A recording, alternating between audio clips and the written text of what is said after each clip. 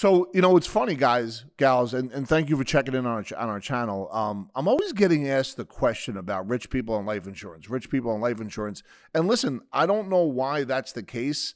I don't know how it's marketed over the last 30, 40, 50, 60 years on how come that seems to be the status quo thinking. But in today's video, what we're going to talk about are the 5 reasons the rich use life insurance to build wealth. And for us to take it a step further, what we're going to really get into is how we could take that DNA mindset, and bring it to every single person that either comes in front of us or listens to this video. So as we get into the first part, and it's important to understand that, when you look at the cash value inside the life insurance, you have a bunch of different components. One is cash value. Another one is the dividend, right?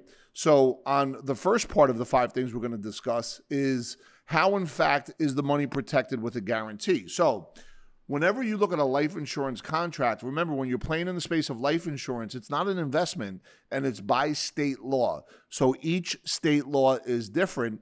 And in writing in this contract, they are the ones that put in writing basically what the guarantee is. Usually 2, sometimes 3 or 4%. If it's an older policy, 7702 kicked in, so that number is now 2%. This doesn't include the dividend, but that's just the guarantee in writing. And whenever you look at an illustration, you'll see a guaranteed column, and then you'll see a non-guaranteed column. And the non-guaranteed column is going to factor in if, in fact, you include the dividend. And I'll get to that in a second. So, when you look at understanding how you could guarantee the growth of your money, once again, the insurance carriers that are out there today, these companies, if you look at, let's call it the Fab Four, the mutuals that are out there, and you guys could do your own research, but the ones that have been around since 1850 and 1860, they have a whole bunch of money in there. They don't carry any debt.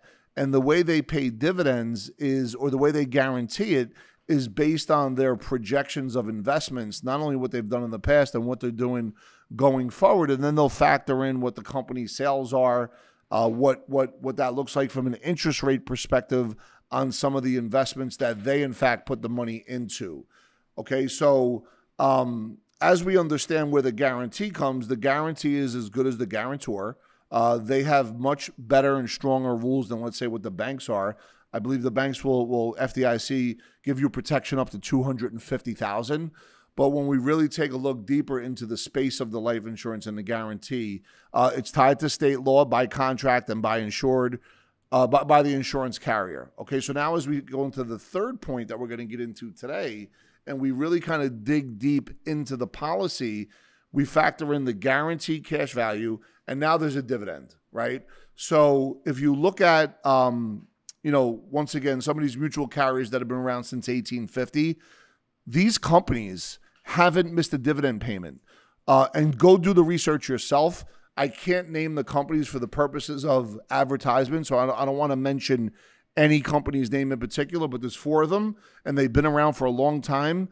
And whether it's been the Spanish-American War, the Civil War, actually the Spanish-American War, World War I, the Roaring 20s, World War II, the high interest rates of the early 60s after the Korean War, they all paid dividends straight through.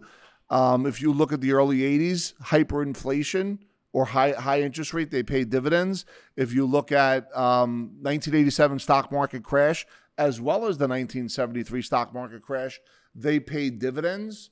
And then you fast forward to the first ground war in Iraq in 1990, they paid dividends. And stay with me, folks. This is important because I'm taking you through a timeline of 170-year history of the economics that we've seen, I'd say, in America in the most recent 3 or 4 generations, whether it was the second war in Iraq, whether it was the Asian contagion, whether it was 9/11, whether it was the Great Recession, or whether it was COVID, these companies paid dividends, right? So now the question is, okay, Rob, if I get a guaranteed cash value and a dividend, how is it tax free? Well, here's the game, and here's the understanding, and this is why it's important to make sure that you connect your accountant to your fiduciary to your insurance agent. Whenever you fund the policy, it's under the FIFO method of taxation, first in, first out. So let's say, for example, I put $1 million into a life insurance policy, and in the 12th year, it's worth, I'm just giving, this is just a a hypothetical situation, the cash value is $1.3 million. All of that money is not tax-free. However, that first $1 million that I draw out is tax-free, and then the other $300,000, which is on top of the basis, that first $1 million, if I withdraw it, would be taxed at ordinary income. However, if I do policy loans against it, I'll be able to maintain my tax-free status. That's an important piece that you understand this, because you'll get a lot of agents running around saying there's guarantees and it's tax-free. Okay, yeah, in general terms, it's guaranteed and it's tax advantaged. Language is everything, folks, so it's important that you understand that. And as you're listening to this video, and if you're still sticking with me, thank you so much. Go ahead and click the link below. Also, hit the subscribe button, and then click in the link. If you have any questions, pick a time for one of the agents to get back to you and be able to answer any questions you may have, because that's important to be able to kind of take you through the success process. And understand, we're not here bringing cookie-cutter strategies.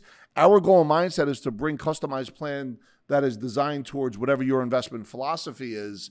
And then as we get into the fourth reason why the rich buy life insurance, we're now going to talk about how do you structurally put the policy together. So here's the language we use. We have what we call the baseline savings and/or what the premium is on a baseline monthly component or monthly savings that you could put into the strategy. And once again, this has to sit and fit with your financial underwriting, your health underwriting, understanding your goals and objectives, where you at in the wealth accumulation phase. In other words, where are you during the working years?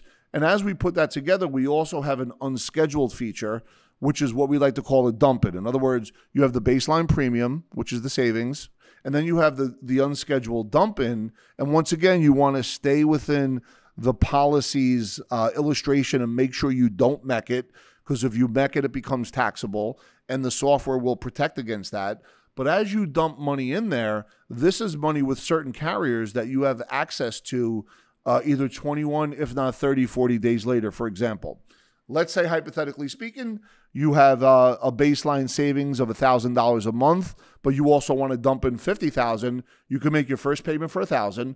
You could then maybe a week or two later dump in that $50, and then 30 days later leverage that $50 out. Okay, so when we talk about to make sure your policy is structured the right way, what I just described is for the folks that are interested in really being able to create strategies where they can get multiple uses of money by using it for alternative investments. This is not a traditional way of just doing a life insurance, putting into it for 20 or 30 years, and then maybe taking income off of it later on, or at least having a fully paid up policy with cash. Those are two different things. And once again, if you have any questions, feel free to ask questions below. But if you want to make an appointment, go ahead and click the link and somebody will get back to you. And then the last step, and once again, I said I'd go over 5 different things or 5 different reasons why the rich buy life insurance, which doesn't have to be the rich anymore. It could be you, me, anybody else, because listen, rich is a mindset. I grew up middle class. I grew up in Bayonne, New Jersey.